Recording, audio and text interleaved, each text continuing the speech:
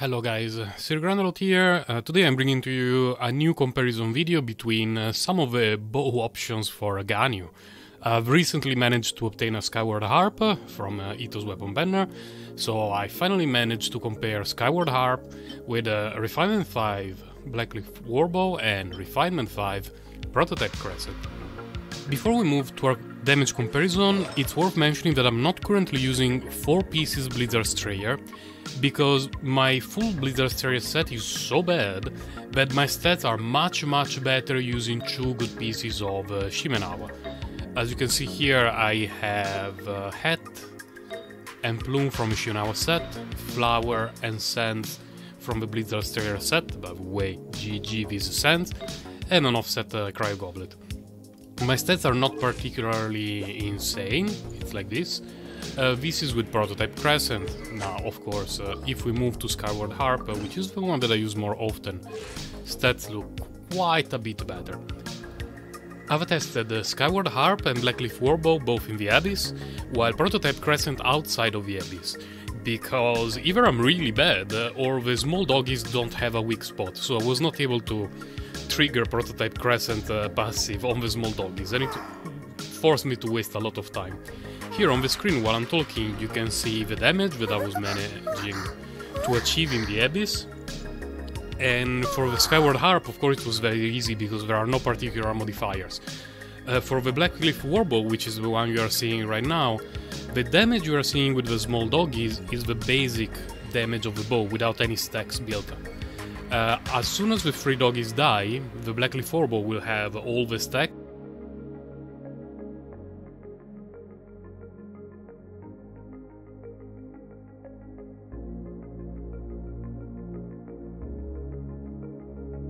Now the bow is at full stacks, we can see the big dog is coming and getting hit for quite a bit more damage compared to the previous smaller plague dogs.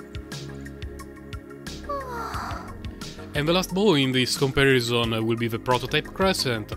The Thickness Lady, it's much easier to target her, and that's the damage that she was getting.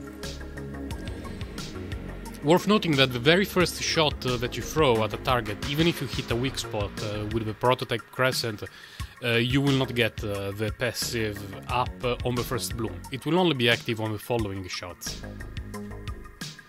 With that said, here is a screenshot of the damage comparison between the 3 bows.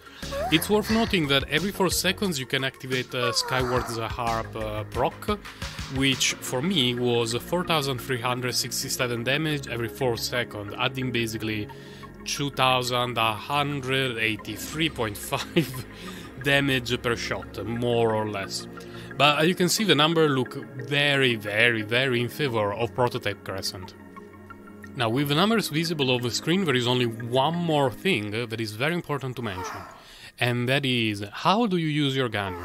Do you use your Ganyu in a melt team, or in a freeze team, or in whenever team you can play her and you don't have a full good Blizzard Strayer set?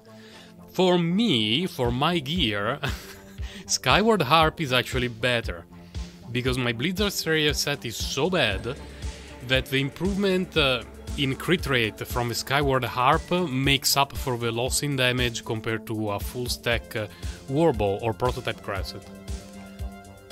If I'm using her in a melt team, the same thing applies, and it will also apply to you as well, because in a melt team you are not using Blizzard Strayer, meaning that Skyward Harp with the extra crit rate will be an exceptional bow for her.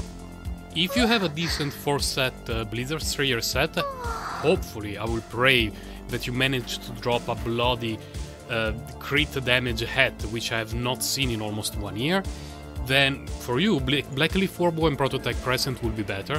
Blackcliff Warbow you can buy anytime you go to the shop, as soon as you have the currency. Prototype Crescent you are bound to RNG.